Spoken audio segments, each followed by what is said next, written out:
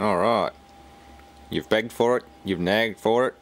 It's time for the final autopsy of the Yamato Dataweigh control cabinet panel. Now, I've still got to clean up my table here, but just for now I thought I'd do a bare basic intro. This came out of a mid-80s vintage, if not maybe early 90s vintage Yamato Dataweigh, a linear Dataweigh system. You'd see previous videos of mine of that. PLC based. I had the control panel and everything for it. System was too much of a wreck to power up, so I've just scrapped it out as it is. A nice selection of switches. There's a master 40 amp 240 volt main switch. Yeah, 100 to 200 volts. Yeah, AC 220 volts. It's probably a main there actually. That one's got an RCD in it. Little Mitsubishi electric 5 amp, 3 amp and 10 amp. They're actually quite handy for experimental stuff because they're below my normal main panel breakers. So I could put a 5 amp breaker like that one on something. Contactors, they look like standard 16 volt contactors, those two. Relays, cube relays with indicator neons. That's a Omron solid state timer, 2S. More cube relays and their socket mounts. Many of the screws haven't even been used, or the terminals, so they're always worth keeping. Cube relays and mounts, they're probably about $15 a pop from JCar or someone like that. RS Components. Main digital board or control board. You've got bridge rectifiers, DC filter caps, what I could only assume would be power switching transistors or voltage regulators. Little socket CPU there by the looks of it. Hitachi. It's a HD68HC000YB. Interesting. Some old EEPROM chips. Version 3.10. Toshiba microprocessors. Looks like there's 4 of them. Yeah, those there are all the same. Motorola 6868 IPs, 2 of them. Asahi Keishi, Japan, AKM 62256 ALP-10, 2 of them.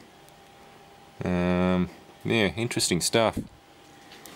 Up here, this is what drives the product vibrators, the trays. Vibrates the material down into the weigh heads, and that's fed by a 100 volt DC bus. I've got the transformer and everything around. That big gold coloured thing in the corner there's the transformer. 100 volts, 3 kVA. That'd feed straight into a, well, I think it fed straight into here, but most of the DC, or most of the AC went straight to a big capacitor bank with a rectifier in it. So this would feed off DC. Look these Mosfets up. These are International Rectifier 3rd generation hex FET Mosfets. They're a pretty serious little transistor. They're also accompanied by rows and rows and rows of little diodes which don't seem to have any data on them. They're unlabelled. There's a little blue dot on some of them, that's about it. But they look like, say, a 10 or 15 amp diode. At least 10-15 amps. So there's pairs of them on each one of these hex FETs. A ton of those FETs though. Same with the bottom. I believe they're all the same. I'll pull the board out and find out for sure. But they're all International Rectifier 25 amp 3rd generation Mosfets, aka hex FETs, on their website anyway. Or their marketing name is hex FET. That's another one of those 100 volt in, 5 and 12 volt output switch mode mini power supplies. Noise filter, RF mains noise filter, 240 in, 240 out. Those are 240 volt DC supplies, or probably 260 by the time it goes through. That looks like input, and that looks like output maybe. But yeah, there's a bridge rectifier, what looks like a metal oxide varistor MOV, a fuse, and a bunch of 270 microfarad 400 volt DC Nichicon caps. There's 3 on each one of them. There's some random control board. These ones here seem to go down to, yeah, they would have connected to this down here. But unfortunately those transistors or whatever they are all fully insulated and covered, so I can't see what they are yet. But we shall find out. And there was a little buzzer on there which I pulled off. That works quite well. It's a repeating beep beep beep type buzzer. Don't really know what those are. We can only find out. Some kind of control relay or something. Big terminal strips and barrier strips. Might be worth desoldering some of them from the boards and keeping them. I'm going to keep these big barrier strips. All of these, they're very handy. Still got some of the covers partially intact. That's the mains input there. That was 240 volt single phase input. And the black wires went down to there. I think they feed into that somewhere. Either way, I think I better clear the table and get rid of everything. Doorbell. I do need a doorbell that doesn't sound like an air raid siren, I suppose. Not an air raid siren, but just a twin gong high alert alarm. I had a complaint about that one day. I was sounding the alarm gong for a bit and somebody thought there was a fire. So yeah, I think I better stick to a normal doorbell.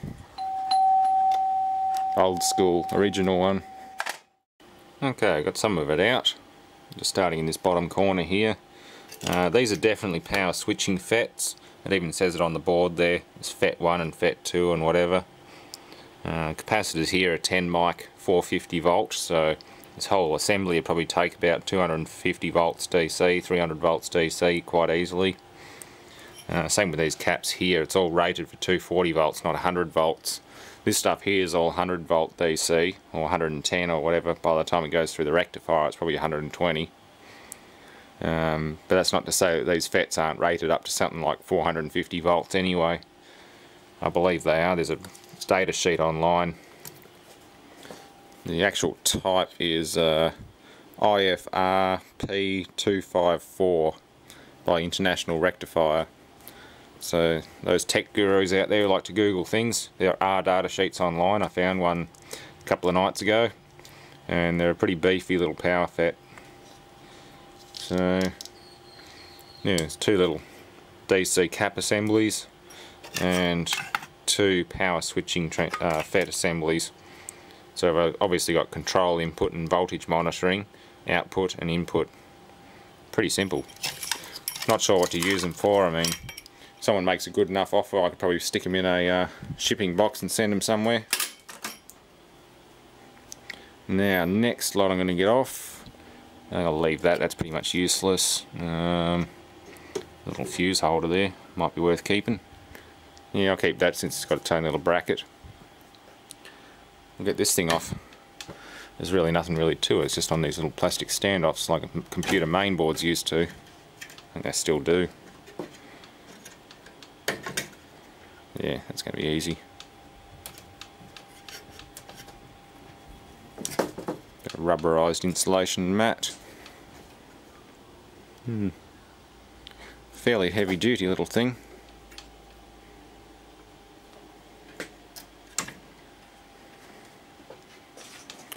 And also separate the main board, which is the same deal, it's just on those little nylon standoffs.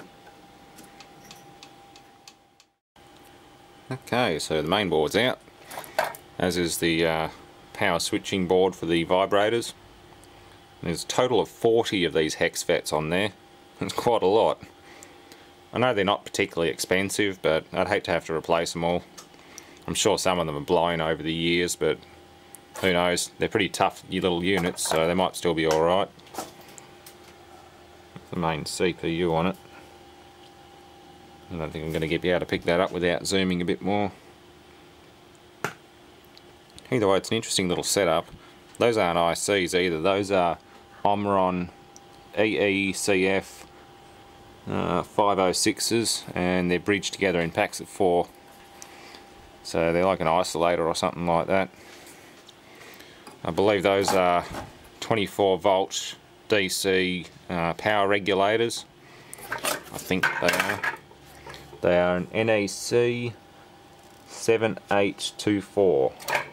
That name sounds very familiar for some reason. Either they're regulators or they're some kind of switch. But since there are bridge rectifiers, caps, and then these, I'd say they're voltage regulators. Likewise, there are groups of these little pack assemblies, ceramic plate type assemblies. Doesn't even have a number on them. No. Maybe what used to be a number there, but it's all illegible. So it's obviously a specific Yamato thing. Amp 1, EM14, amplifier, amp 1, 2, 3, 4, 5, 6, 7, 8, 16 of them. Amplifier things. And these connectors would go out to, oh, what did they go out to? I think they went out to the vibrator trigger control board. Not this one, but there was another board down there for control. No, sorry, these are wayhead. This is wayhead input. Ah, of course, yeah. That's all wayhead input. That's main power for this board, and that goes out to the wayheads themselves. There was a bunch of boards on the other side of the cabinet. This was the back of the cabinet. On this side here, there was another panel with lots of distribution boards that went off to the wayheads. Of course, so yeah, that's wayhead control. That's probably signal amplifier from the wayhead. That'd be 24 volt control for each bank of wayheads, and the rest of it just goes through processing. And I'd say that chip there is what tells the machine exactly what's going on. That's the brain of the system. The control station itself had a big Motorola processor in it, but that was only for the control station. I think that's what drives this unit. There's a DC rectifier and cap here, 1000 microfarad 50 volts, so it must receive 24 volts AC input, and it does it all on board, turns it to DC on board. Yeah, not too bad. I'll put that one aside. I know someone will want that. Same with these, okay, maybe nobody will want that now, but I'll put these aside though. The board's more of a wall hanger than anything else. It's really of little use to anyone unless you happen to have one of these Yamato sitting in your basement. I don't think it'll be of much practical use. Either way, I'm going to pull the rest of this out next, I think. Find out what these are. They've got LEDs on them too, and that lot's missing. Yeah, they're socketed, they unscrew. That lot's been pillaged. A lot of this never had connections in it when I found it, so God knows what else is missing. And I'll unmount all these, dismount all these relay blocks and get all this scrap cable out of here. Even just keeping this spiral binding stuff's quite handy, particularly if you're inside computer cases. It's actually quite expensive to buy this transparent or black nylon or PE or whatever it is, spiral bind. And then we'll get into the PLC once I've stripped the rest of this out. Brass standoffs are kind of handy.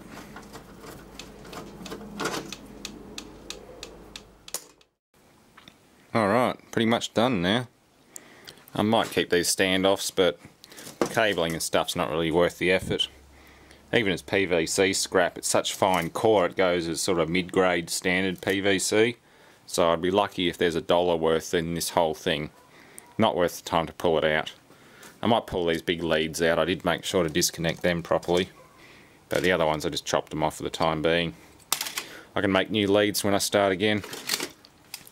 You've got to love DIN rail stuff. I'm going to keep this alloy DIN rail because all you have to do to mount them up is just snap them on like that. And it's there. To release it, just pull the tag down and lift it off. That's why I like using DIN rails in a lot of my control cabinets. You don't have to worry about screwing things to a panel like that. They do have old-fashioned screw holes in them, but if you can DIN rail mount it, that's all you got to do. And it's in. Wonderful stuff. And this PLC, well, it's a bit of a dinosaur. It's rated for 100 to 200 volts input. I don't know how well it would like 240 volts input, although it seems to receive that quite fine from the main supply. I believe it gets its feed straight off this. So yeah, it's worth a shot at 240 volts, but even then I don't think this has PC input on it. Way before USB or Modbus or anything like that. Yeah. There's actually a chip missing there. There's supposed to be a chip in there. Interesting. I wonder if they pinched the ROM chip out of it. Looks like it. They've used the socket. It's been opened, and yes, it's missing its main ROM chip, or EEPROM, or whatever that would use. So it's probably useless. I mean, I've already got 2 or 3 big PLCs floating around, so we might make this a dedicated equipment autopsy. It's in 3 levels, stacked. CPU, terminal switch block 1 and 2. So yeah, we might make this a separate equipment autopsy instead, because there's virtually nothing I can do with it as it is. I doubt you'd even get programming software or the programming tool for it. Yeah, old school Mitsubishi PLC. So I'm going to box all these things up with my other breakers and bits and pieces, and throw the rest of this on the trailer. After getting this DIN rail out, of course, and these 2 leads. So yeah, that's the end of that one for today. Thanks for watching. Oh yeah, I forgot about this thing. These say SSR1, SSR2, 3 and so on. So whatever SSR is, I believe solid state relay actually. Yeah. Looks like it. There's a trigger. Those 2 small terminals will be trigger. These 2 big ones will be current handling. So they go out through here, and there'll be a trace on the other side of the board there. Yeah, those will be solid state relays. The other ones have been pinched for something. So sort of worth hanging on to.